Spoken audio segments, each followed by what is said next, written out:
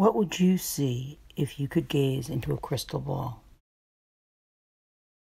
I was inspired by M.C. Escher's Hand with Reflecting Ball, which is a distorted self-portrait, to create my own version of it. It's not a self-portrait, but I drew a portrait within a sphere by using a distorted grid.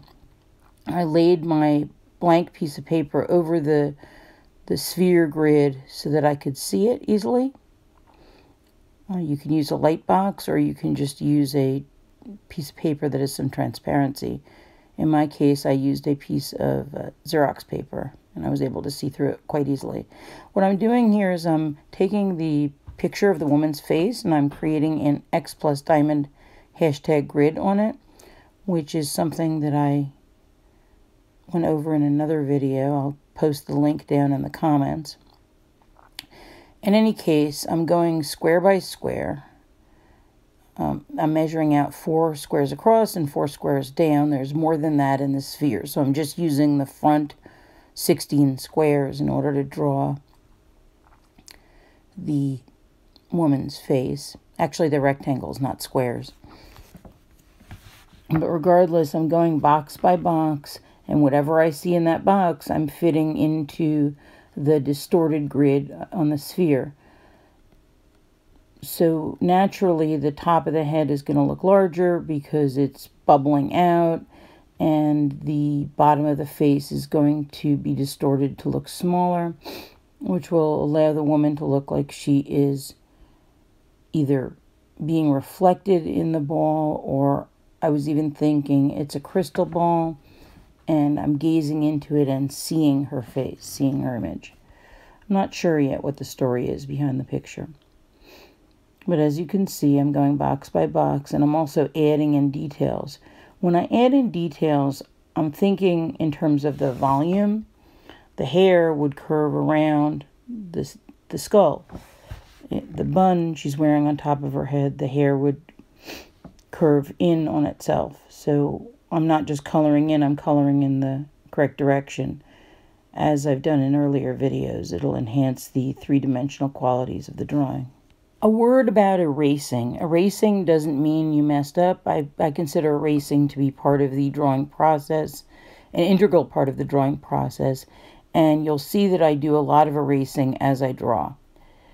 And that's absolutely fine. It doesn't mean you made a mistake or messed up. It's just part of the process of visualizing something, taking a step back, looking at it, realizing it doesn't look quite right, and changing it. It's all part of this self-evaluation process. Unfortunately, a lot of elementary school art teachers have this damaging notion that erasing is somehow bad, and they don't give their students erasers or allow them to erase. And I think this leads to a lot of frustration for a lot of children, and it also leads to the misunderstanding in a lot of older students that erasing is somehow bad. So I wish elementary school teachers wouldn't do that, and I personally embrace erasing. I've used an eraser my whole life. I've been drawing ever since I was a little girl, and I believe most people who taught themselves how to draw as young children used an ordinary number 2 pencil with an eraser on the other end, which is why I'm using one in this tutorial now. Now, for the hand, what I did was I took a little metal bowl and I tried to hold it as if I was holding a reflecting sphere in my hand. Sort of held my hand up and then looked at the different shapes and tried to draw them around the ball. So this is how a lot of illustrators work. They'll take one thing from real life, one thing from a photograph, something that they invented in their head, and they'll combine all those things together to create a picture that tells a story. So I'm taking distinct elements and putting them together for one composition to express the idea that's in my head. And that's what most professional illustrators do when they create an illustration. I'm just adding some finishing touches to her. I then went in with a fine marker to add a few details.